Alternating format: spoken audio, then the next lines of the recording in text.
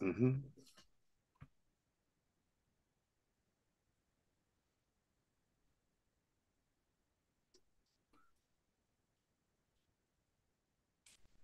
Happy Easter, everyone, and welcome back to the live exchange.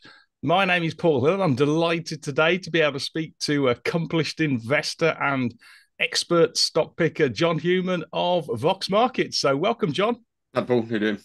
Yeah, not so bad. Yeah, well, I'm looking forward to a nice break. But before we get there, we've still got plenty of stocks to run through and lots of sort of questions from the audience. So anybody wants to put some questions to John or myself, then just drop them into the chat box. But over the past 2 weeks, we've had quite a bit of key macro data. We've had the central banks making decisions softer than expected, sort of inflation. But before we sort of dig into the details, John, I don't suppose you could quickly remind people what type of investor you are and what stocks you quite like. Yeah. So, I mean, what type of investor am I? I mean, I sort of have a leaning towards value, I must admit. Although I do have some growth companies that I've invested in, and they have, as it happens, been my best performers. The value side of things is not working out particularly brilliantly, nor has it for some time generally. So yeah, I sort of favour deep research. I mean, I've been um, uh, an analyst in a past life, an equity analyst, and was editor of the Investors Chronicle. So the whole for nearly a decade. So the whole approach is very much driven by, digging into companies. Really looking in depth at kind of the markets they operate in, the numbers behind them, and really sort of kicking the tires yourself if you can. I love a bit of scuttlebutt. I do like getting out there and sort of experiencing the companies that I might invest in. I think it gives you lots of clues as to how well or not run companies are.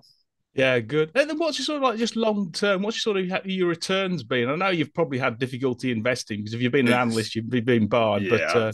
I mean, to be honest, I left the Investors Chronicle a few years ago and I really started sort of taking control of some of my money then. And prior to that, it was all run through company pensions.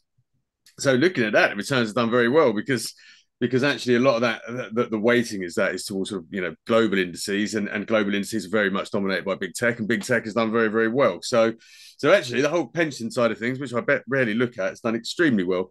Over the past couple of years, it's been a difficult couple of years for investing. I've sat largely on cash, throughout the worst of it, so that's protected me really from some of the sort of vagaries of the market. And aside from that, I'd say I'm fairly flattish over the last couple of years, which I'm not too unhappy with, I have to say. no, that's sort of outperformed the market, particularly on the small cap sectors. Everybody's been absolutely battered. Yeah, I And mean, just I'm not entirely small cap, I must admit as well. So I've got a mix of large, small, a few investment trusts in there as well. I'm fairly agnostic in terms of size and asset type. Okay, well, we'll go through those Mm-hmm. in a bit more detail later on. But just in terms of, I understand you've got a new sort of service, stock picking service coming Mm. out in the next couple of months. Can you just talk a bit through what that is, what's it called, how you're seeing it, and where it's positioned in, we're going to offer investors? Yeah, so listeners might remember a publication called Growth Company Investor, which has been running for many, many years, That was focused on. David Thornton, wasn't it, It John? is, and David's. The plan is for David to come aboard and write. So we've taken that over, and we're going to be sort of putting out the kind of in-depth research that I've alluded to earlier through that service. It will be. It won't be sort of daily news type stuff. You can get that through the Vox website itself. It's going to be more focused on producing in-depth bits of research on companies that we feel that we have conviction in as good picks, and it might be sort of two reports a month, and hopefully expand from there. But yeah, as I say, it will be focused on the kind of in-depth, very much fundamentals driven research that I favour as an investor. We'd like to offer that to the public at large, and it will initially be free. Oh, wow, great. Hmm. Fabulous, brilliant. Well, when's the likely go live date? Because I'll definitely be a subscriber. I think we'll be up and running by sort of early May. I think that's the plan anyway. We've Okay, got a good. few stocks in mind. Some of them we might talk about today. Okay, good. Well, we've had a few questions from the audience overnight, in fact, and one was from a guy called I think I don't do this very well, or I can't remember what exact Not name. good at this share stuff. Yeah, that's it. Anyway, he was asking about perennial disappointer. Actually, I remember owning this, but it's BT Group. And I remember being one of the El Cid variety who actually came in on the privatisation back in 1984, and I bought at original value or price at £1.30. It was a roaring share at the time, did really well for me, and now it's below there. I think 130. So 110. Is it 110? 110 at Yeah. the Can you moment? take? Yeah. So that's it's sort of totally tripped over what sort of 40 years. Can you take us through what your latest view on the I'm on not. BT is? I mean, it's a real dog in my portfolio. It has to be said. And really the only reason I'm hanging on to it is because can it get any worse?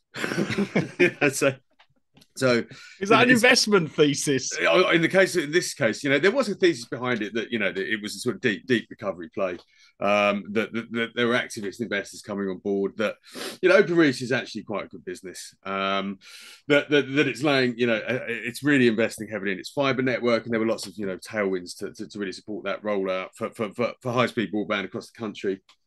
There were some underperforming parts of the business that could be turned around, and generally speaking, the idea was how much worse can it get? This was a company in desperate need of. The other rationale was that it would sell BT Sport as a non-core asset. Now it didn't sell BT Sport, which I thought was a poor decision. Put it into a JV instead. It feels non-core and expensive business to operate in. Highly competitive content, and I know that there was this back sort of a decade or so ago. That there's this big trend towards what they call triple plays. You had companies offering broadband, landline, and mobile, and then you had quad plays for adding the content layer on top as well. But you've got a lot of specialist content services out there, and it feels incongruous to BT. And I really, as I say, was surprised they JV'd it rather than sold it. I think it's a mistake. And what was the other thing? I mean, the BT business side of things really, it's been struggling for many years.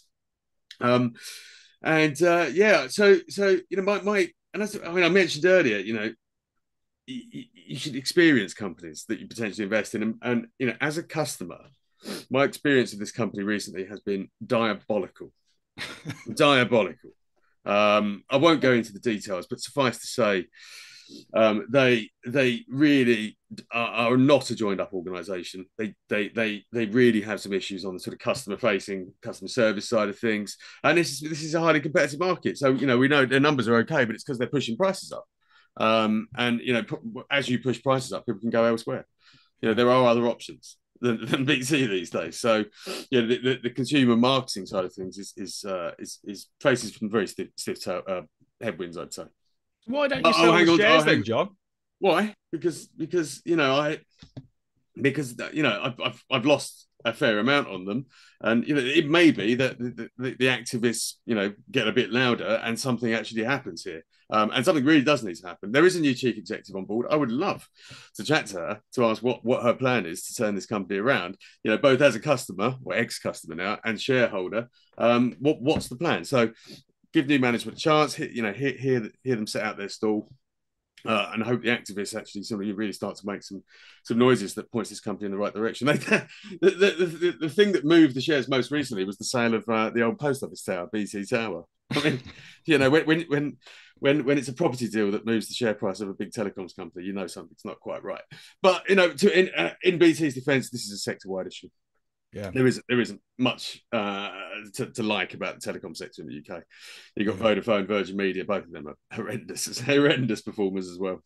Yeah, telcos worldwide seem to be in pretty much dire straits. They can't compete against the big sort of like media and internet guys. Unfortunately, No, but why bother with the media? Stick to the knitting.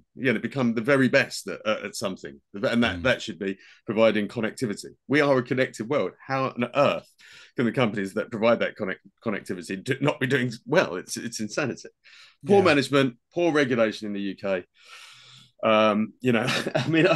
It's anecdotally took the train to Paris recently, and you're sort of your network's dropping out as you're going towards the tunnel. You get on the other side of the channel, and it's like, it's like sort of the heavens open and the sun shines down, and the mobile 5G signal picks up, and you don't lose it for the next week.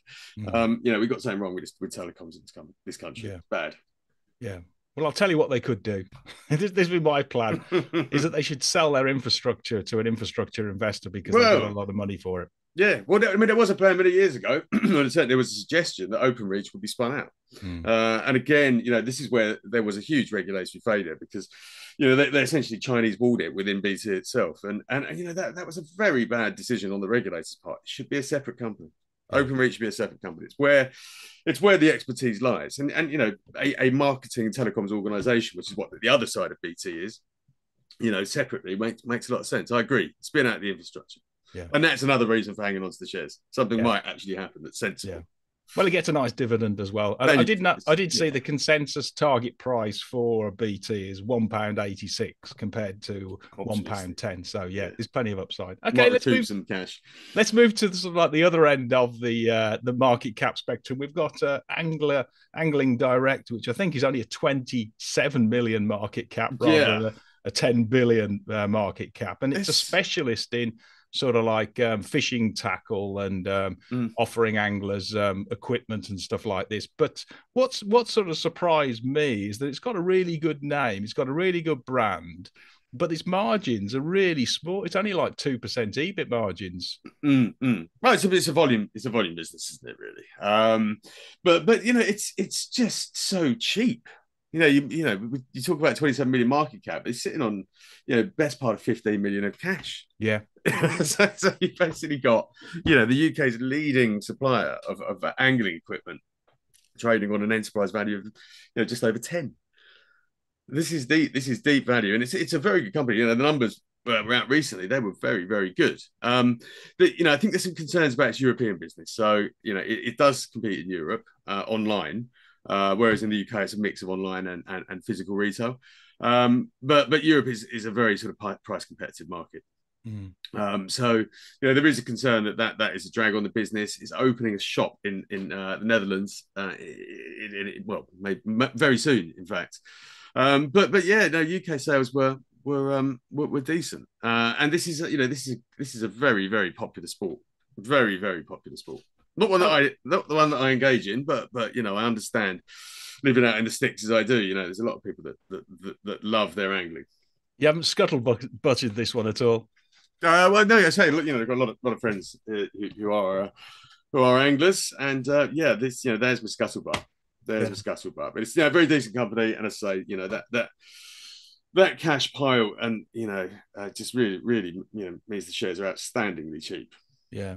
Can you see the shares there? Can you see the chart there, John? Okay, yeah. I mean, what price would you say is fair value? I did actually look at the brokers. We've got 48p from Singers.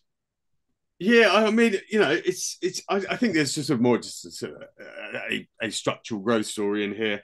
I don't tend to look at target prices. If I like the business and there's room for expansion, and as I say, the European side of things could evolve quite nicely. Although it's the worry at the moment. Then I just sort of hang on because I think there's upside. There's a big strategic investor came in, a company called Kelso.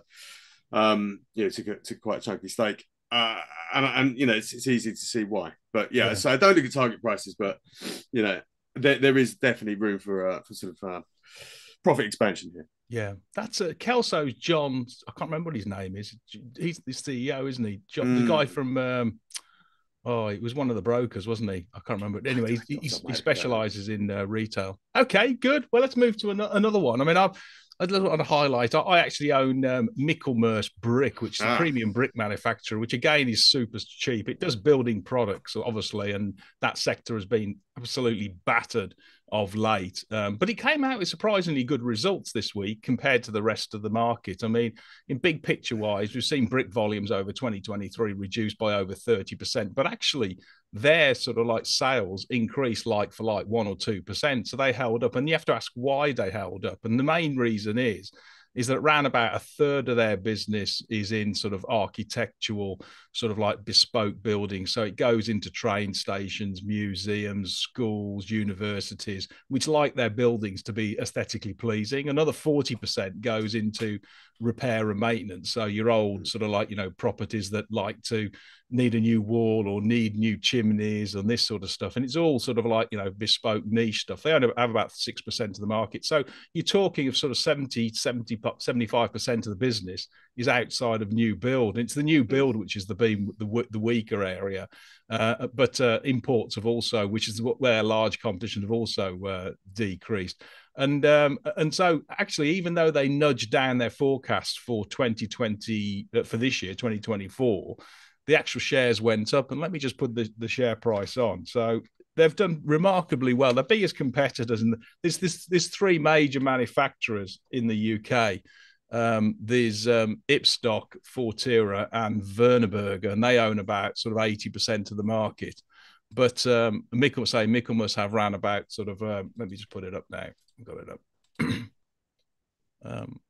There we go. You can see that, yeah. John, you can see the chart. Yeah. And I mean, the shares, even though they've moved up, are still only trading at round about 10 times PE, and they've got 11 million pounds of cash as well. And I just think this is a perfect one just to lock in, hold. I own it. I think you own it. Was it Angler Direct as well and BT? And I'm just going to hold it. And I've held it for I've had it many a time in the past as well. And I just think, at some point in time, you're probably going to see consolidation. But even if you don't, then there's plenty of upside, because this one should trade at roughly around about 8 times EBITDA. And I've got a price I've got a fair value of about, I think it's 165, whereas I think Canaccord are about 180 or something like that. So I think there's plenty of upside. I don't know what you think of the building product sector, John. I mean, I wouldn't have touched it for a while. Just as you say that, the house building sector has been horrendous, and we've seen some horrible numbers coming from some of the larger house builders. Over the past year or so, you've seen a significant reduction in house building output. Yeah. So yeah, as you say, you don't want to be focused on, you don't want to be invested in anything that's going to see their own volumes fall as a result of that. The Michelmersh case does make sense. You look around here in Suffolk, where we have lots of sort of historic buildings. There is a lot of work going on. A lot of work going on, and these buildings have to be restored sympathetically, as you've alluded to. There's a lot of sort of infrastructure projects that are happening, in a sort of wider area. So yeah, it makes sense. But I think it's cyclical, and we've been through a down cycle. What we might see, we've got an election coming up. There's going to be some significant commitments to housing output. We're nowhere near our housing targets. I think we need 300,000 homes a year. So you can see there being some real sort of political impetus behind that sector, and that will in turn flow through to the building product sector. What I like in housing construction is the partnership model. So Vistry was the first company to go down this route. And it's really working in conjunction with sort of local authorities to build much needed social accommodation. I think this is something we'll see a lot more of, and that I think will really, really drive the sector. And as in turn, the building materials sector will follow. Well, I don't know which comes first, the house builders or the building materials. One or the other is going to move first. I don't know which one it is.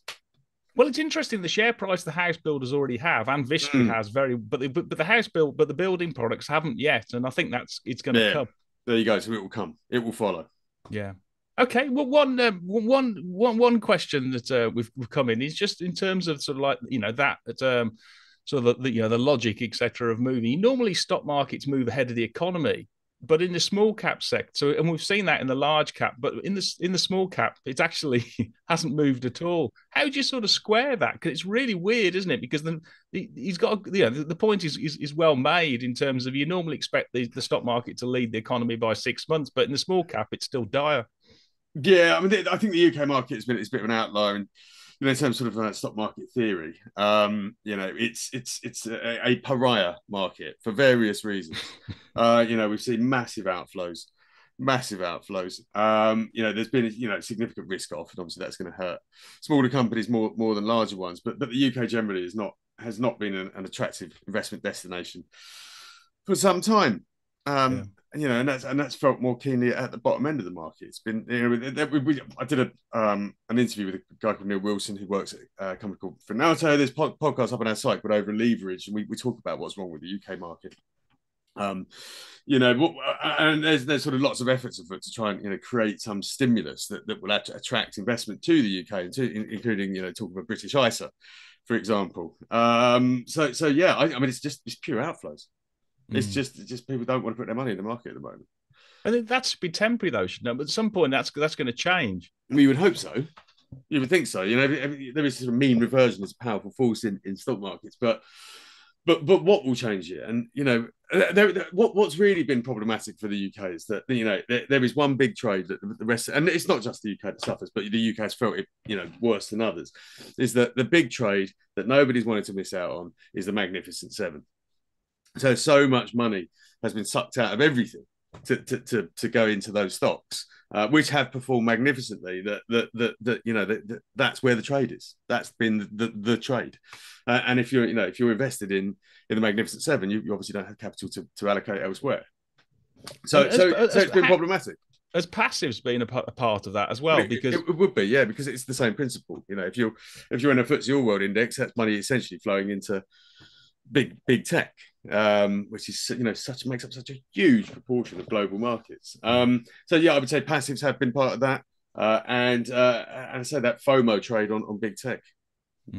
Well, that must be very good for your new growth company investor service for next month, isn't it? Because if all the money's been running to one direction indiscriminately, it's been running away from small caps. And I mean, there must be lots and lots of good value, something to look forward to. Anyway. I do think there is a hell of a lot of value out there. It's just, it's just one of those things. It's been a long time coming that value. We thought we saw a glimpse of it, not that long ago, that value had started to perform again. Really, that was sort of during the beginnings of the inflationary crisis and the conflict in Ukraine, where the big deep value stocks in the UK, and you're talking about your Shells and the banks, and started to perform. So it seemed for a bit like value was the place to be. Yeah, and obviously, as inflation rose and interest rates rose, the small cap world was not the place to be. The ones with the sort of the kind of the longer discounted cash flow problem. But there's deep value in small caps now, and but as I say, it's just one of those. It's an elusive performance from value as a strategy. Yeah.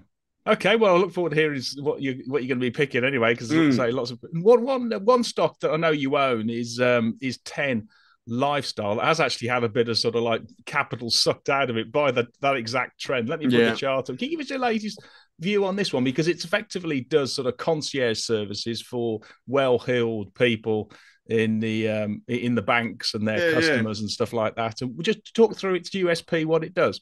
It's a nice company. So it basically works with wealth managers, high-end banks, to provide, as you say, lifestyle services, concierge services, travel, event tickets, that kind of stuff, food experiences, holidays, to their customers. So it's sort of like, it's like when you get a NatWest premium account, you might get some things like phone insurance chucked in, but it's like kind of that on a sort of different level. On steroids. Absolutely, yeah. So and it's basically a business that, it's all about having the right contacts in the industry to be able to get these things, so that these kind of hard to get things. I think like Glastonbury tickets, impossible to get if you don't jump on the queue at the beginning. But TENG has put a network in place, so it has access to these kind of tickets and event tickets. Wimbledon centre court tickets. Imagine how hard they are to get.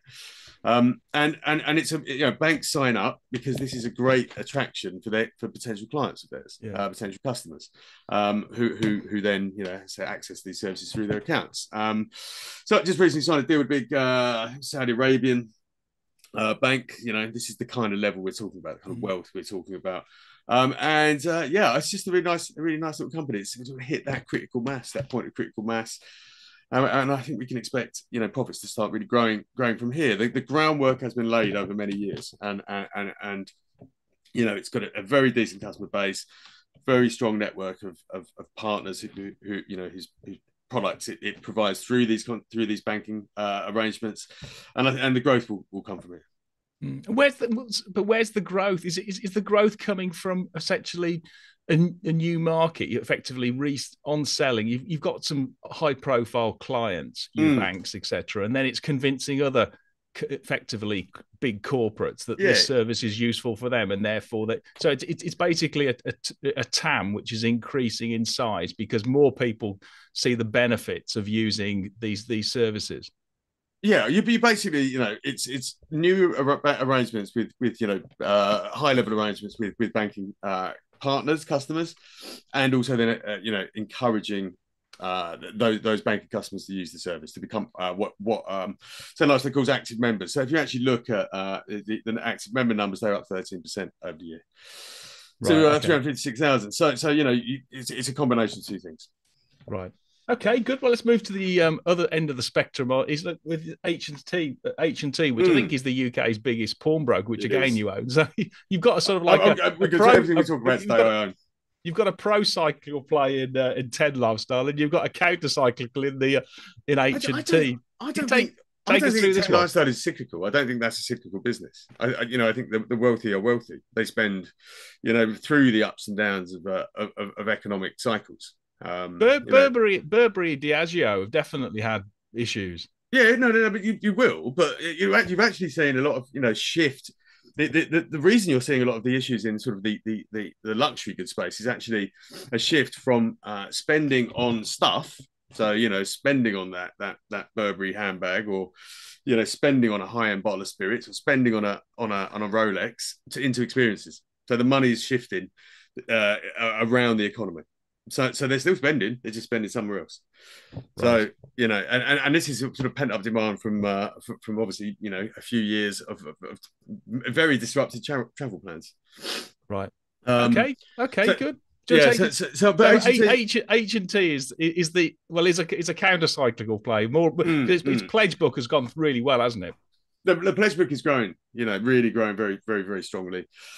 Yeah, net asset value in the business is growing very strongly. It did sort of warn earlier in the year, and it's basically the result of some weakness in their retail business. So obviously, when someone brings in a watch as a pledge and doesn't come back, they sell it. But the retail business has been weak. We've seen this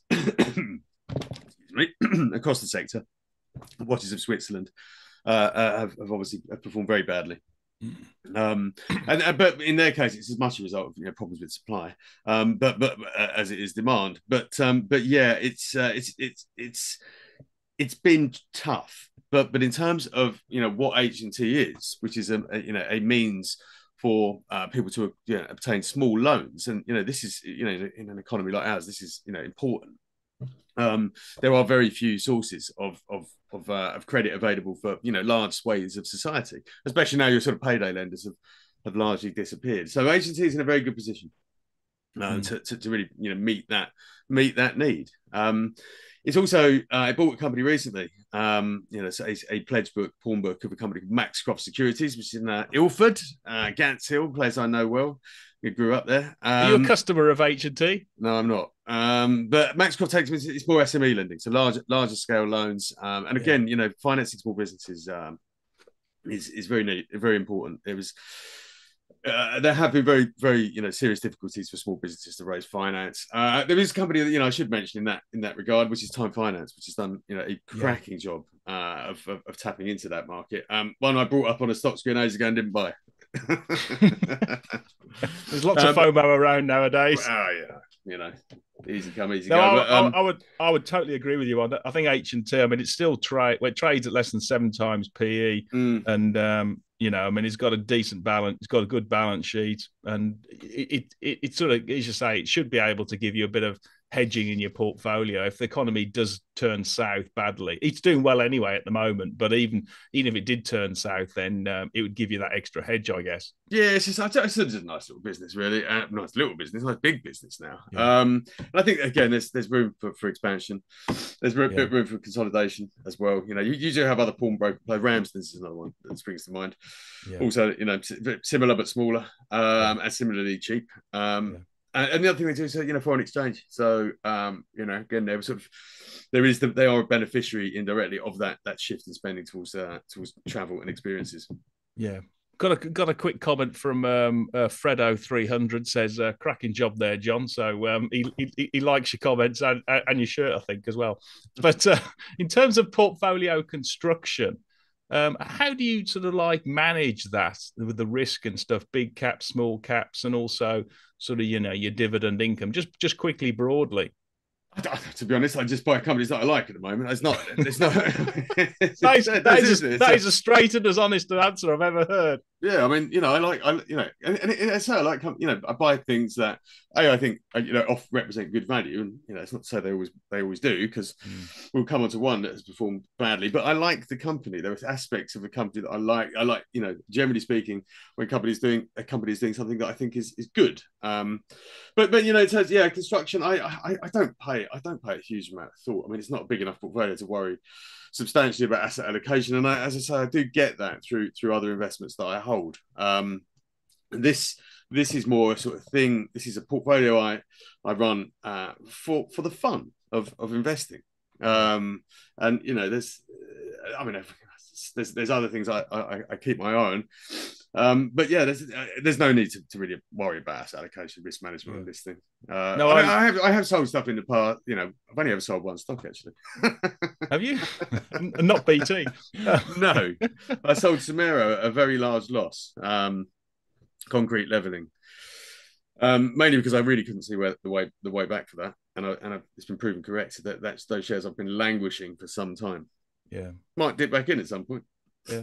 Well sold. But I do. It's an important highlight to investors. An important attribute to be a good stock picker and to be a long term is, as you to take. You know, it's got to be fun. I.e., you enjoy it, and that means you put your. It's important to have skin in the game, but there's another saying. It's important to have soul in the game. And I think, you know, I say highlight, if you've got somebody like John who puts all his efforts and he does it because he enjoys it, then, you know, you hopefully get better outcomes and lasting. But anyway, we'll move on. Yeah.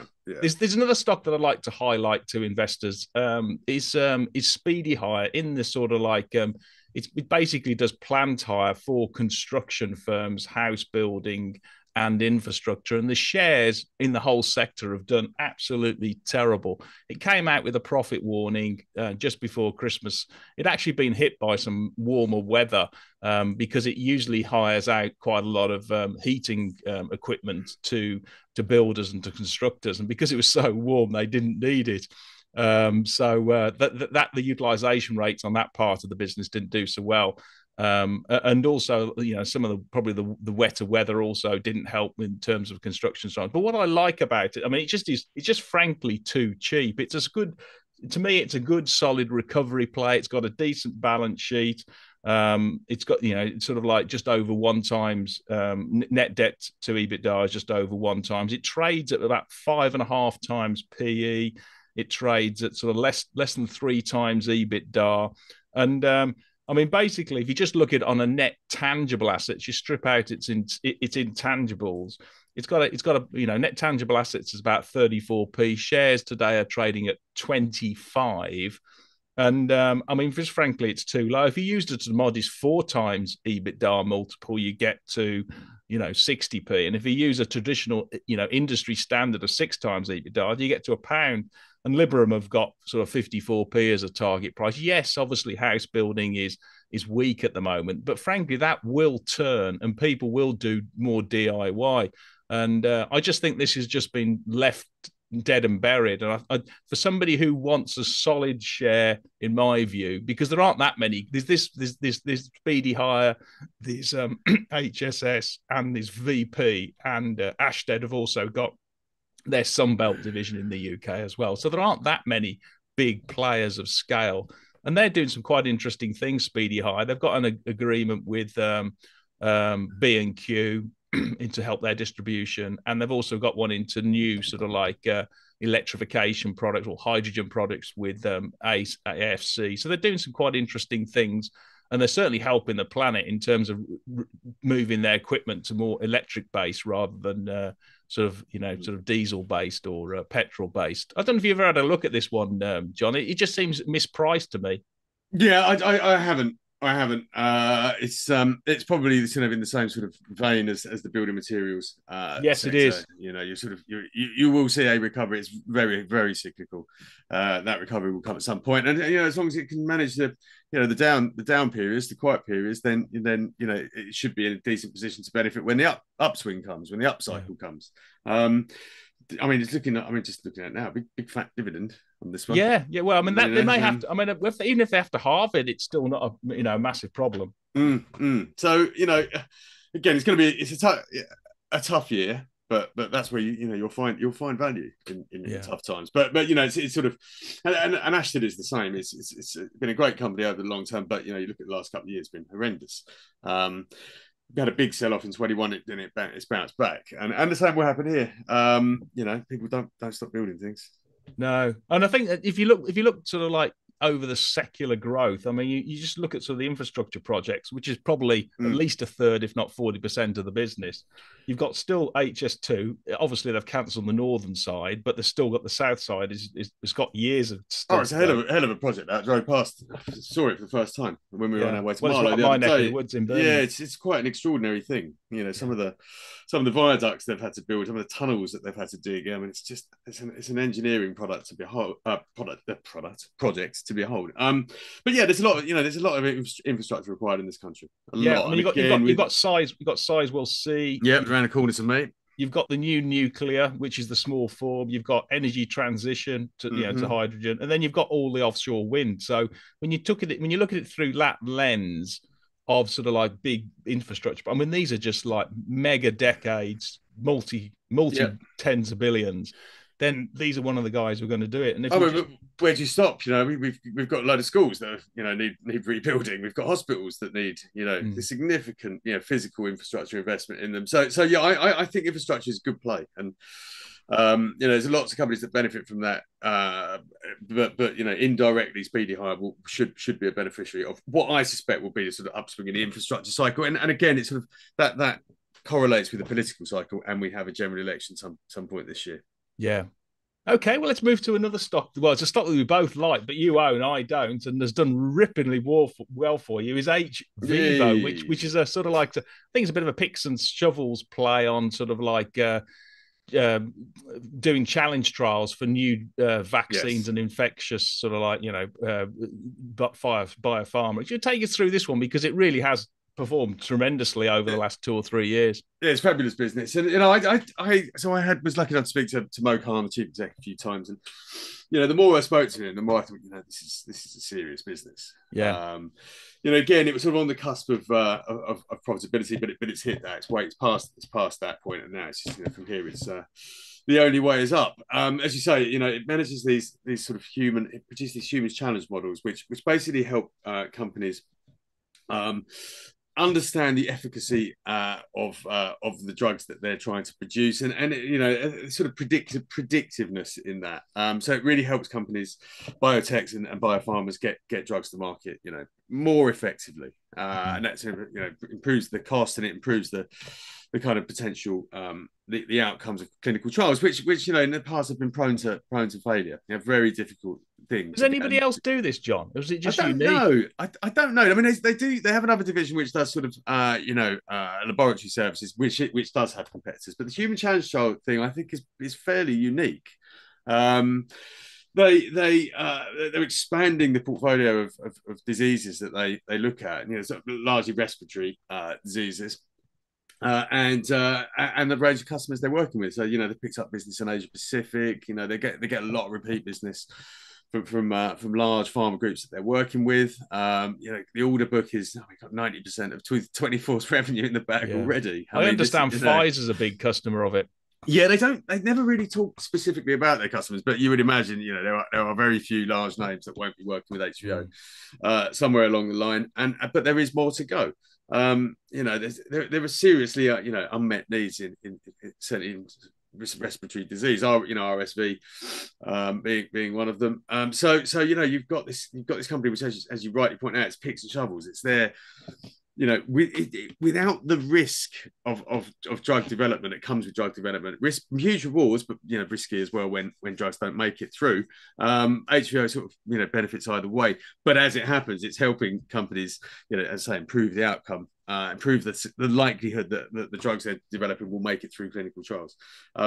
It's a fantastic business. They're expanding their capacity, so they've taken some space down in Canary Wharf, which they're turning into what they call flu camp, which is where volunteers can go along and be infected, so that they can be analysed. They say these drugs can be analysed, and they'll basically it will be a one-stop shop in there. It will be sort of a lab capacity in there as well. Funny enough, in the budget, this might have gone unnoticed, but there was a mention that the government is very keen to turn Canary Wharf into a life sciences hub, because actually, as we know, some banks are moving out of Canary Wharf now. So Canary Wharf is undergoing a bit of a transition, and the transition is towards life sciences, and hVivo is kind of leading the pack there.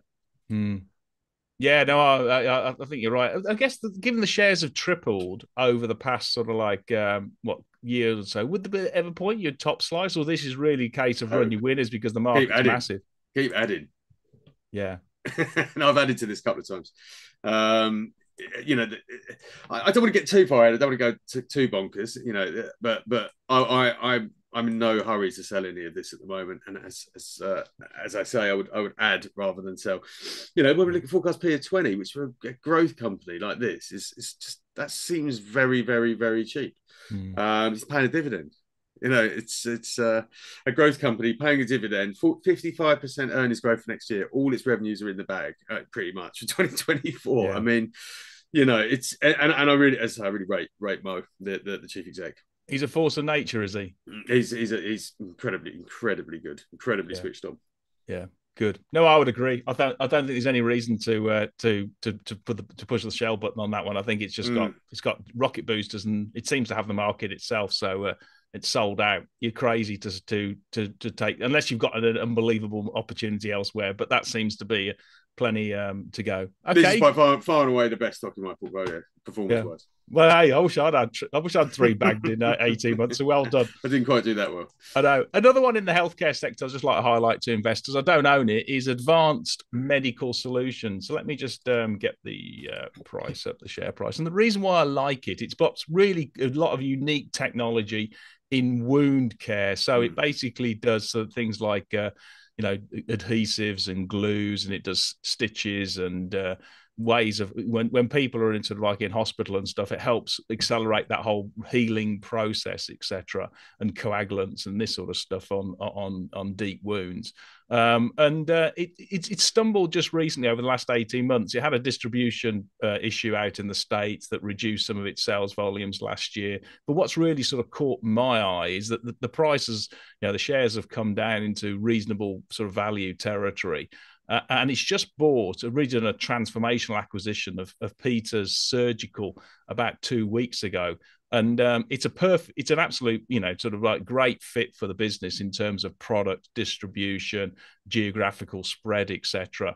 And I don't think the market's really seen what this means. And I think it could really accelerate the EPS growth, not only through top line and getting back to sort of like high single digits, maybe even low digits organic growth, volume and pricing on the top line, but also improve the profit margins. And the profit margins are still good. They're about 17% forecast for this year for EBIT, but I think you'll get well above 20% once you've integrated these two businesses together. And just running the numbers, I mean, I know that the shares have sort of like, just flat lined since it, etc. But I mean, you've got Numis at a target price of 250. But even if you put a sort of like you don't put any growth into it and just put a normal sort of 20-21% EBIT margins on it, then you get to sort of like 45 million of EBIT for, sort of like in a year's time. You put a 15 times EBIT multiple on that, you get £2.80. And so I would say for a really rock solid, high IPR rich healthcare stock that's got great distribution across the Western world, particularly in Europe and the States and stuff, I don't think you can go too far wrong with this one. And to be honest, I'll be not surprised if Smith and Nephew bought these, because they want to boost up their wound healing business, and this is going to have joint revenue of over £220 million. So looks a high quality stock trading and not really seen really that much, not really sort of picked up by investors yet. What's your view? Looks nice. I'm just looking at the numbers now. I mean, it seems. I presume it spent a large chunk of. I mean, it's had a lot of cash. I presume a lot of that is going to go into this acquisition. Yeah, the sort of pro forma EBIT net debt to EBITDA after the acquisition is about 1.5, which is absolutely fine, because this is recurring revenue streams, and it will come down rapidly because it's a massive cash generator. Yeah, it looks hugely cash generative. Looking at these forecasts that I'm looking at, the net borrowing was forecast to, or net cash rather was by around 20 million a year. So, big chunks of cash coming into the business. Yeah. Lots of green on the SharePad summary page. Oh, is there? Oh, okay. Yeah. Is that a good sign or a bad sign, green? It's a good sign. Green is good. Red is bad. Oh, okay. Right. Really decent earnings growth, decent dividend. No, not huge, but, we like dividend growers as much as, the ones that pay a large and chunky dividend. Yeah. Decent returns on capital, decent margins. Yeah. You might be right. Smith and Nephew needs to do something. That's been a serial disappointer. Yeah, I know. Yeah, that's another one I quite like, actually, as a mean reversion play. But let's not discuss that one. Let's go to a smaller one, actually, that you own is Poolbeg Pharma, which I think was a spin out from Open Orphan. In fact, I think it's another one which came out, but basically Open Orphan, which was hVivo as was, and Poolbeg was spun out of that. Poolbeg is the drug discovery side of things. Yeah. I've never really. It's a sector that I've always been wary of because of the the high risk of failure attached to drug development. I feel that Poolbeg is doing something slightly different. Again, I spoke to the chief exec Jeremy Skillington quite a few times. Impressive guy. They're using hVivo's models, human challenge models to expedite their drug discovery process. They're using AI, which is a big trend in healthcare. This is analyzing data in ways that could just simply not be done in the past, and that really does reduce the risk of failure, of a clinical trial failure, significantly. Again, meeting unmet needs. Respiratory illnesses. They're working with. One of the applications they found for their lead drugs, POLB001, is in cancer care. So you're getting sort of a lot of modern, and I know this is an area that you look at, Paul, through some other companies, but that you're getting a lot of sort of modern cancer treatments, CAR T therapies, immunotherapies. Great, these are hugely effective at treating cancer, but they come with quite a significant side effect. It's called a cytokine release storm. Yes. And what Poolbeg has realized is that actually its drug can really basically it's preventative for the cytokine release storm potentially, and this is huge because CAR T therapies, immunotherapies is the growth area of cancer, and Poolbeg is in the right place with a potential companion therapy for that, which actually makes the whole market work. The whole at the moment it's very hard to administer. You've got to be in hospital or a very specialist cancer center to have these immunotherapies in case you suffer a serious life-threatening cytokine release storm. Poolbeg potentially broadens the market, means that this cutting edge cancer care therapy can be delivered elsewhere. And there are many other things that it's doing as well. Fascinating company. When you were just talking about it, I was just thinking that scenario, it's going to come, isn't it, at some point? We're going to get another variety of COVID or airborne sort of bacteria that we're not going to have a vaccine immediately. We'll be able to sort it later on. But in that interim period, rather than actually locking everybody down, if Poolbeg actually have a drug out there that helps people get through, if you turn the clock back 4 years ago, the biggest killer of from COVID was actually Psychostorm, wasn't it? It was basically that immunoreaction. And if you have a drug that actually can help people get through the hospital, then these guys that would have been a perfect position. And it's a matter of when, not if, we get something like that again. And unfortunately, that's the reality of the situation. Does feel that way in today's modern world. But so I think, again, Poolbeg's in the right place. It's moving into the rare disease space as well, which is, very, very, very lucrative. It's brought a team on board from a company. Oh God. Oh, Amrit Pharma. Amrit. Thank you, Paul. So yeah, Amrit was, again, there is a guy who sits behind this, Cahill Friel, who's he's brought many companies to the market and was very successful with Amrit, and he's brought that team across into Poolbeg. So I say it's a sector which I think is one that investors need to navigate cautiously. But I feel this is a company that has all the right ingredients to be extremely successful. Well, I'll give you a bit of good news on Amrit Pharma. The guys are first class. They did a brilliant job. And what I would say, expect Poolbeg to be buying stuff, other businesses, other target candidates, or even probably stuff that's actually in the outside the clinic, actually in commercial development as well, or very close to it, because they really did a brilliant job, and they know how to work those businesses. So I think my instinct would be there's going to be lots of really good news flow. You wouldn't get a team that capable going into a smaller business like Poolbeg unless they saw huge opportunity. Yeah, absolutely. Agreed. Yeah. Agreed. Okay, good. We've had another question for you here. It's from Fredo again. He's asking about Norman Broadbent, the recruiter. I don't know if you know about it. I think it does mainly, if I remember rightly, it does mainly sort of executive search. Yeah. So it's your neck of the woods there, John. Not your blue collar. And this is your big hitters like you. Yes, thanks, Paul. Recruitment is. I haven't looked at this company very much. I've tended to avoid. I've never really liked recruitment as a sector. Again, it seems very cyclical. The specialists tend to do better. So where you've got companies that have had a specialism in something like STEM, science, technology, engineering, medicine, they've tended to be a bit more resilient than sort of more general recruitment, like Hayes, for example.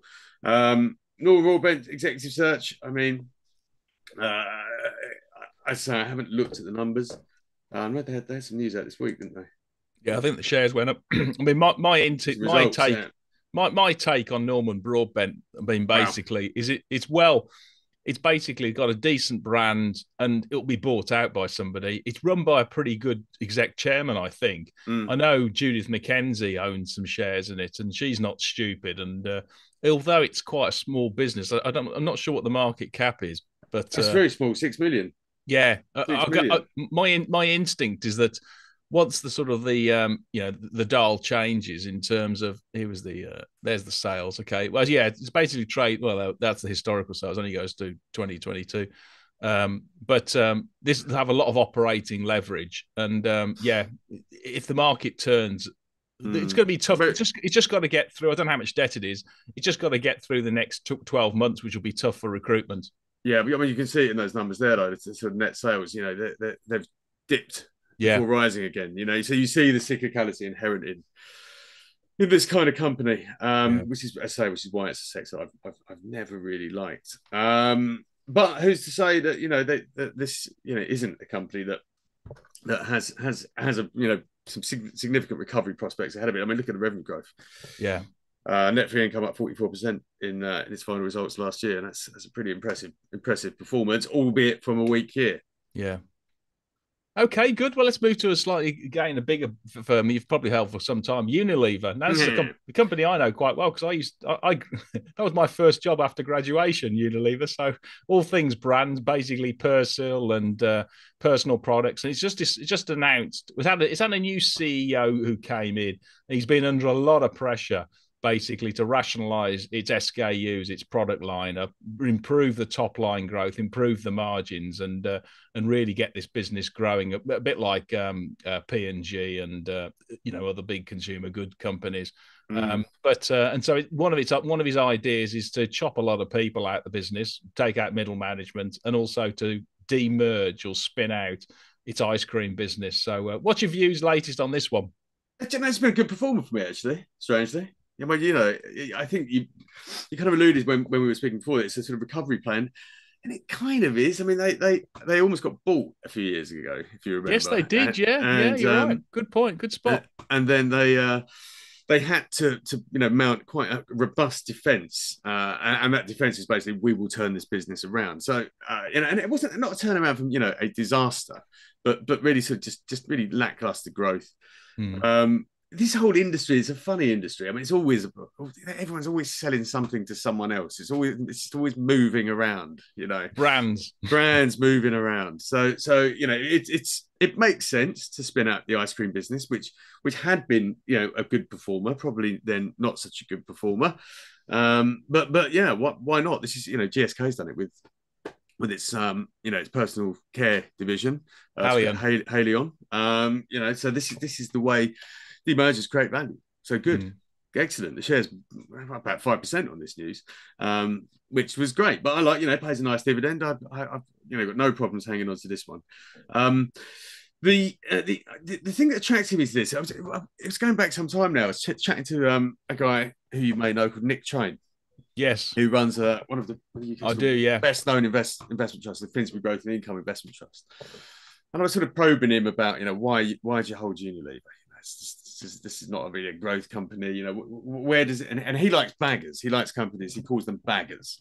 That can double and double again and double again. So how can Unilever double from here? It's absolutely gigantic. Well, that's just 30 years. Yeah.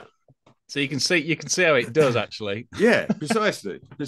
So it's sort of like, okay, well, I take the point. But now, if you've got two slightly smaller companies, the law of large numbers suggests that they could more easily double than another than the sort of larger combined group, and that focus does tend to help companies. But the thing that Nick Train pointed out to me that I thought was most interesting is that Unilever actually holds a stake in Hindustan Lever. Yeah, majority stake. Majority stake. But it's only 51%. 51%, something like that. Or maybe it's a bit more. I can't remember off the top of my head. Yeah, it could be a bit more. But this is a very large personal care or consumer goods company in one of the fastest growing markets in the world. India is red hot at the moment as an investment destination. Really performing strongly. Really business friendly environment there, growing middle class, growing wealth from quite a low base. So Nick Train's view is if they've got Hindustan Lever, the profits accruing to Unilever from Hindustan Lever are going to become quite substantial as India's economy performs. So and he said there is your opportunity for the next doubling and doubling and doubling. Yeah. And I kind of thought, okay, makes sense. Yeah, I personally wouldn't bet against Unilever. As I say, I remember participating in the employee share scheme when I first joined. It was at £4. So after 5 years, I checked out. I think I bought the shares at £4 and I sold at about 10 or 12 or 14 or something like that because I wanted to buy a house and I made a nice profit. But the shares have carried on. They're 40 quid, and I'm with you. It's a top quality business that's been around for over a century. It's got enduring and very lovely brands. People are going to carry on using it. It'll go through. It survived wars. It survives pandemics. It ain't gonna have any problem with a recession because it's been through many of them. Yeah, I mean, it can move the lever on price. You do hear a lot of talk around the sort of rise of the own label. The fact that people will trade down to own label products, that Aldi and Lidl. The versions of things, will eat into Unilever's, sales growth, volume growth. It has been hit, in volume terms as the cost of living crisis has hit, but it is able to move the dial on pricing and cost management as well. Yeah, as you say, it's a very, very high quality company, which I, as an ex-employee, you would know better than anyone else. Yeah, well, I've heard that story, that old yarn. The death of the brands for years. It ebbs and flows. It ebbs and flows. Yeah, I mean, people like brands. I mean, it's just it's the way we're wired. I used to tuck into their staff shops. It was brilliant. We used to also do a swap with Cadbury's, so we used to have their brands in there as well. Wow, I was a lot heavier back then. Sounds all right. Anyway, right, okay. Well, I've moved to an edgy one here, and this is sort of like in the essence of I don't own it, but I'm interested in this whole sector. In fact, I'm heavily weighted into international payments. Just to let people know, I own Equals, Argentex, and PayPal. These do digital payments cross border, but also within companies, etc. Anyway, this is a similar company, but a different business. It's Cab Payments. Now, this has been as hated a business on the stock market as you can possibly imagine. It was one of the few which IPO'd last year at £3.35. I think it raised about 290 million pounds, usually from largely selling shareholders. It's actually based a place I used to live where I built my first house, Sutton, Surrey. So it's just around the corner from where I was.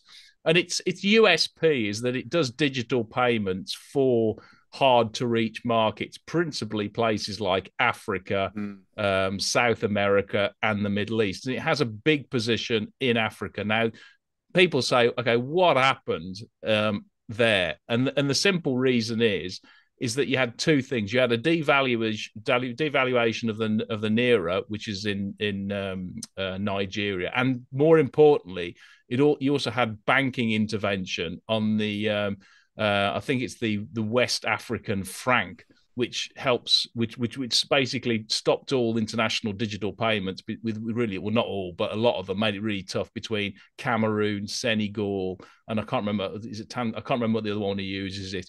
And that's quite those three countries equate to at least 30% of their revenue. So it just basically dropped off a cliff. They had a profit warning. It's recovered a bit, came out with results this week. And actually, the balance sheet is pretty good. And the growth strategy is not too bad if you believe that emerging markets are eventually going to benefit from digital payments like the rest of the Western world. In fact, more likely to rely on them even more. Their customers are not me and you, John. They're actually a lot of the banks, local banks, emerging market banks, international banks in the Western world wanting to make these, sort of like payments abroad. And also they do a lot for charities in terms of, disaster relief, moving money for them, etc. So they've got a very good client base. And they're just frankly too cheap. I mean, they trade. I mean, I know you either say this is a value trap or a value player. I'm not sure, but it trades at sort of like less than 7 times PE. It's got like 30 odd million of surplus capital, 4 times EBITDA and 4.5 times EBIT. And it's got, so it's a sound balance sheet. The margins are still very good, still very profitable. I just think there'll be two things will happen. It's either, if I'm wrong, then there's something wrong. There's a problem with their obviously balance sheet, and the auditors haven't picked it up, or there's a massive exposure somewhere. But I just don't believe it. Or alternatively, somebody will going to buy these, and I just think because everybody hates them, the fund managers and investors have just put it into the no touch bucket. I just think this looks like in a growth sector, in a growth market with good positions, good customers in emerging markets. So I think it just I'm to be absolutely clear, to be transparent, I'm not buying yet because I've got too much of my portfolio already in digital international payments. But if Equals is bought out and it releases some cash, this could well be somewhere I put some extra money because I just think it's frankly too cheap. What's your view there, John? I don't know. It's not one I've looked at. I must admit, I know that payments has been a very hot sector, but it's one that I've sort of kept to one side. Yeah. A couple of years ago, I think there's a lot going on in payments, and too much for me to really start trying to get my head around it. All the different flavors of payments. PayPal was the one that really struck me a couple of years ago. They had an absolute shocker, and you're seeing other payment providers out there really sort of dominating this. I mean, this is terms of sort of shop payments. So Stripe has taken a lot of market share there. Obviously, these are sort of slightly different payments companies. We're talking about the more sort of the financial services. These are B2B rather than consumer things. And yeah, I just as I say, it's just I don't know enough about foreign exchange and digital payments in that B2B area to really feel comfortable investing in it. I think you've got to do your research on stuff like this because they say they're all slightly different flavors, and I don't know the difference between Yeah. one and the other. There you Okay, go. well, I'm being honest. I don't understand the sector. well, I'll be licking my lips in 2 months' time when we touch base again, John. Then you can tell me your view on international payments. Yeah. Okay, we do have another question coming in from George Annan, and he asks about gaming realms, which I think basically is a mobile gaming or gambling company, and it does Slingo. I think it is Slingo Bingo. Basically, it's a Okay. mobile app that I think it doesn't sell itself. It sells the actual software to be like Playtech, but in a smaller sort of like software niche. The shares look quite reasonable actually. I Yeah. think that they're Yeah. reasonable. Have you ever had a look at this one at all? I haven't. I haven't. But it does look interesting. This is. I mean, gaming is a big industry. It's a huge industry. A lot of the UK gaming, listed gaming companies are really sort of focus on America. But there's a lot of innovation going on. A lot of innovation going on in this market. We do look at some companies in this, but I haven't looked at gaming realm specifically. It's certainly one I will have a look at because the numbers look very, very decent. I think it trades at a single digit PE, doesn't it? I've got a forecast P of 18 and a half on these, but that is way below the sort of forecast rate of earnings growth. Way Yeah, below it. So yeah, you're pegged, which is a ratio I do like to look at. yeah. The ratio of the PE to the rate of earnings growth is 0.4. So, Mm. that valuation really, I would say, doesn't fully reflect the pace at which this company is growing. Looking at the summary figures here. Yeah, I would agree. I mean, I've briefly looked at it before, and it's certainly something that I would consider buying actually, because I think it's a high quality GARP company with a good brand, and it's the Yeah, classic sort of like brand name for gaming, etc., that will go into a suite of products for the likes of MGM and yeah, the big casinos who need a suite of casino products. So yeah, yeah, I yeah, can't see any reason why yeah. this won't continue doing well on a. What's the market cap on it there, About John? 100. 100. Okay, well, I mean, there you go. These things, if they hit, it's like having a hit in gaming, isn't it? Or hitting, at the meat of the box office. These things can absolutely do really well. And once you get that customer loyalty at the coalface, they like playing it. Then you don't take it away. They just stays there forever. Yeah, yeah, and it's really cash generative as well. Really lovely returns on capital, lovely margins, and Yeah. the cash is pouring in. So net borrowing forecast, also net cash forecast to double basically this year to 15, and then hit 25 a year after that. So yeah, I mean, that obviously means that the shares will be even cheaper Yeah. essentially on a sort of EV basis. Yeah. So yeah, no, that looks interesting. Looks really Okay, interesting. good. Well, let's switch sector to electrical audio equipment. We've Yeah. got Focusrite, which was obviously a bit of a darling during lockdown because everybody was playing the banjo and trying to create a bit of music. But then, unfortunately, as people have already bought up new sort of like audio equipment, etc., the shares have struggled a bit. Can you take us? Yeah. What's your latest on this one? Because it looks I, very I, high quality, but going through a tough patch. Yeah, it's gonna be. I mean, I mistimed my entry into this one. That's a very You got it yeah, wrong. diplomat. Got it badly wrong. Join the club. Join the club. I've got plenty like this. But I like the company for various reasons. I like its products. I use its products because I do. I wouldn't say play the banjo, but I Would you do. make music there, I John? do make a bit of music. Yeah, Dude, what electronic type? stuff. Electronic based music. 80s or more sort of like you got is this the acid sort of variety? Yeah, I call it acid house for you old Oh fogies out wow, God. I there. didn't realise that. Fab. Well, you'll have to give us a performance next time. I think the jingle. I made the jingle for our new branding, our new video branding Oh, well done. this week. So yeah. I like the company. I like the management. I like what it does. It's still it was a big downgrade. It's about 30%, but it's still making money. It has been acquiring. So it was basically a sort of a studio equipment company, but really what it's acquired is a company called Martin Audio, which is a big sort of PA speaker PA. So these are huge Yeah, sound massive. systems, huge sound Yeah. systems for very large concerts, sort of Hyde Park festivals, that sort of thing. And these speakers are really the technology in them is quite incredible. Because what you have at festivals is you need them to be loud enough for the crowd to hear, but not loud enough for the neighbours to hear. So basically, they sort of channel the sound the way these are incredibly sonically efficient. Yeah. These products, and again, the sort of festival market was, whilst everyone was in the studio during lockdown, nobody was at the festivals or at concerts or whatever. So this is sort of giving it that balance, and I think we'll start to really see the Martin audio side of things, really sort of drive the performance of this company, whilst the studio market takes a bit of time to recover. I suspect, it is a fragmented market, so there are lots of companies out there doing lots of similar things. I use tools from all sorts of companies. There's a lot of German companies in this space. But yeah, so it's not a market it has to itself, but it is an acquirer. So it's building up a nice suite of brands, as I say, some of which I have and use. So I like it. I like the company. I like the management.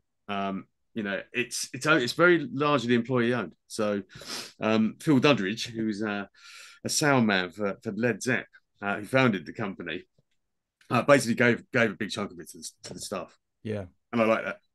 Yeah, okay. And this isn't going to be AI, is it? The Focusrite, because essentially it's delivery of sound rather than production of, rather than creation of sound. It's both. So you've got the creativity side of the business, which is keyboards and software, and so there is an AI potential in that. And then you've, as you say, the delivery, that the speakers that you hear stuff through. There is the potential for AI to come into this to support the creative process, and it's a point I make about the integration of AI into many things, including, for example, journalism. It will be used within software products within this industry, but it will certainly not. I don't think you're going to get any robots making music that goes to number one. Well, you probably will. You do already. You do already. I'm sorry, you do already. Robot bands. Yeah. Stock Aitken and Waterman was back in our day. Yeah, but there was a trick behind that. You can create manufactured music, and you do have things like auto tune. That's a big thing in the industry. You don't have to be able to sing to be a pop star anymore, which is wizardry. It will get used, but as I say, there is something lovely about the physical equipment that Focusrite makes, the hardware, and actually in a modern studio setting, it's a marriage of hardware and software that is sort of the holy grail. And this is where the industry's going. Focusrite, being one of the players. It's been a disastrous investment, but I still like it. Yeah, just to digress, that AI implementation, are you putting any AI into your stock picking service at all? No. Would you ever consider it? Because I don't know if you've ever seen it. There's been a new service which is done called iFi AI, which is basically partnered with Watson X, that basically proclaims that actually it can help investors augment their talents in terms of predicting whether stocks are going to do good and bad using all this data and stuff like that. Yeah, I mean, people have been trying to create models to predict the stock outcome of the stock market for centuries. Yes. Oh, they have, yeah, exactly. There's a film about it. There's a film called Pi, and the man is trying to unlock the secrets to the stock market through maths. He drills a hole in his head to help him. Good for panning. So sorry, you're saying it's a load of rubbish then? Of course it is. Okay, right, fine. Okay, we'll move on. It's predicting the future. It's crystal ball stuff. Nonsense. Okay, right. We've got Michael Mariner. He asks, any thoughts on water intelligence? I know a bit about this because I own it. Let me. I'll leave that one to you then. Yeah, let me just. Where's that gone? Damn. Okay, I know where it is. Sorry. Let me just get the chart up. There we go. That's it. Yeah. I mean, basically, this one does, as people may or may not know, it does leak detection largely on a franchise basis model out in the States, and that's a really good solid business. I mean, the key secular growth drivers are water efficiency, water cleanliness, and stopping sort of sort of discharge of sewage and stuff like that in stormwater. Now, this is really quite interesting. Its biggest business is in the States, but I don't know if anybody's had a look at the news recently, but apparently they've had a flood of solid waste into the Thames and liquid waste into the Thames. And they took on the BBC last night. They took a sample around Chiswick Bridge, I think, or Putney Bridge, where the Oxford boat race is going to be, and it came out yellow. It's the water, so it's an absolute disaster. And what the reason is because we've had so much rain across the UK that's caused storm sewage to come out of the drains and everywhere. And these guys actually do products in the UK that help the utilities solve that problem as well. So when it comes to sort of like, water intelligence, I would say, this is not going to shoot the lights out, but it's a real rock. It's a full position for me in my portfolio. These secular sort of like, drivers of, the whole, climate change in terms of trying to stop the worst of droughts and water preservation, but also trying to stop the worst of the storm waters and, the extremes, etc. I just think this is in the right place at the right time. It's run by, a management team that have done it for 20 years. It's come off a lot. It's cheap. And, I'm just going to hold it myself. But I don't know if you've ever had a look at this. I think I class this as a sleep at night safely stock. Yeah, I've had a quick look at this. Thematically, I like this sort of subset. You've got another couple of companies that are involved in it in some way. We lost you. Have you lost me? Oh, don't worry. That's all right. Well, there you are. You got me. I've got you, so you're all right. So you've got Ondo, InsurTech in the UK. It's basically leak detection. Yes. Water intelligence is much more established. It basically was a franchise, if I understand it. It's buying it is, yeah, in the States. So yeah, it's a sector that I was intrigued by, and water intelligence. I don't know why the share price has been going down. What's happened there? Largely because of the new build and housing out in the States, because it's been soft. Because there just hasn't been that much development recently. Then it benefits by new houses being built because it then has to do the leak detection on it and the franchises, and so that's the reason why it was sold off. Right. That will change if we, because the interest rates hopefully are coming down, then that'll improve, and we'll see. It should benefit also by the infrastructure side in the States, because obviously the Infrastructure Act, they came out with basically a bullish statement at the last trading update, and these are quite cautious guys. So as I say, don't get me wrong, this will not shoot people's lights out. But if you get 10, 15% total return, including the dividend over the long time, I'm as happy as Larry. I don't particularly, I'd love to see it double like your hVivo, but frankly, I'm very happy with that type of return. Yeah, nice steady growth. Yeah. There you go. Okay, good. Right then, let's move to another one you've owned, which is facilities of ADF, which does, I think, sort of like a trailer and trucks and stuff to help actors out in the field when they're sort of like film shooting, and it's a really unique business model actually. But the shares have been hit because of the actors strike and the directors strike last year, which put a sort of like a kibosh to a lot of new film development. Yeah, I definitely mistimed my entry into this one because that strike has obviously sent ripples through the entire film production industry. Yeah.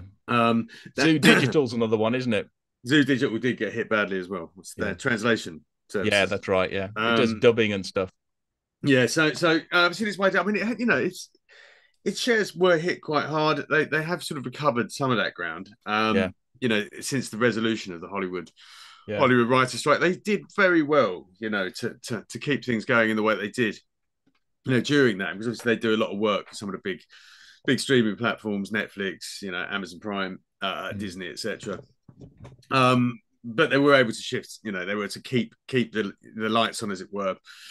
By sort of jigging stuff around last year. So yeah, we lost. We saw a sort of top line fall, but actually we saw it. It wasn't the absolute disaster that it could have been. This, as you say, it's a very, very unique business. There aren't many people doing this sort of thing in the UK. It's as you point out, sort of artists' cabins, makeup trailers, honey wagons, which is what they call toilets in Hollywood. Oh, is that okay?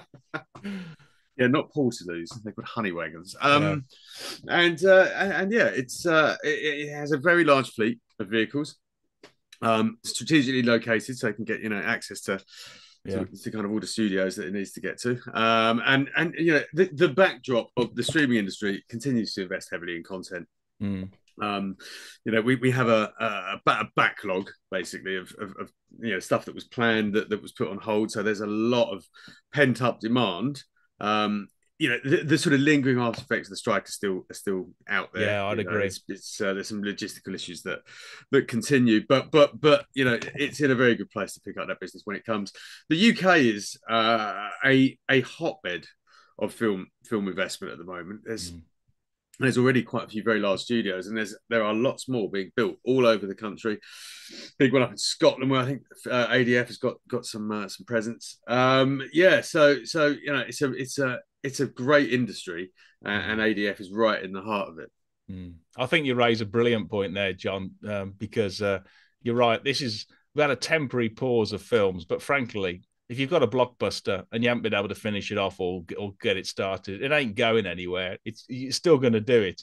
And it just built up a huge backlog. If anything, this is going to have really high utilization rates, over the next sort of 12 months, 18 months, 36 months, etc. And once that happens, you get those economies of scale, and you could really see effectively a huge surge in profitability over the next 3 to 4 years. You would think so. I mean, it is a sort of a business that requires investment in the sort of physical fleet. It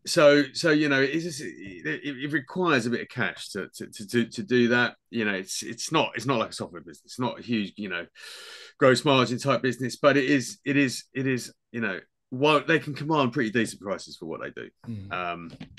So it does make a nice chunk of change. What was EBITDA last year? 7.8 million EBITDA last year. By 2024, we should be up to 12 million EBITDA. But as I say, the DAR bit of that bothers me because honey wagons depreciate.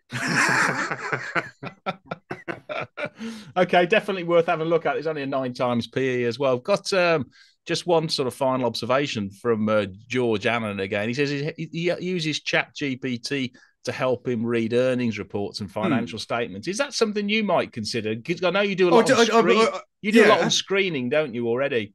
Yeah, so I mean, I would definitely, I do use ChatGPT for exactly that reason. You can pass stuff incredibly quickly, and so you can be much more efficient in your use of time to read financial statements. Screening, I've got lovely tools. I use SharePad for that, and that's something I am going to be setting up come April as well, which is a sort of weekly screening video looking at various approaches to stock screening.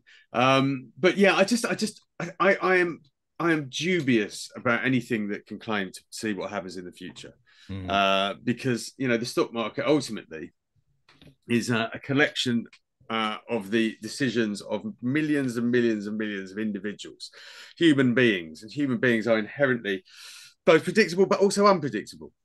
So whilst you can sort of predict the behavior of the masses for a while, there always comes a point where something strange happens, and the models can't predict that sort of thing.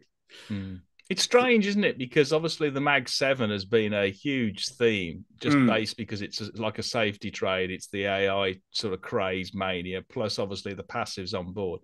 And that seems to have gone further than most sensible investors would have expected. And that's because of not human beings make decisions. A lot of it's just by machines making decisions. Yeah.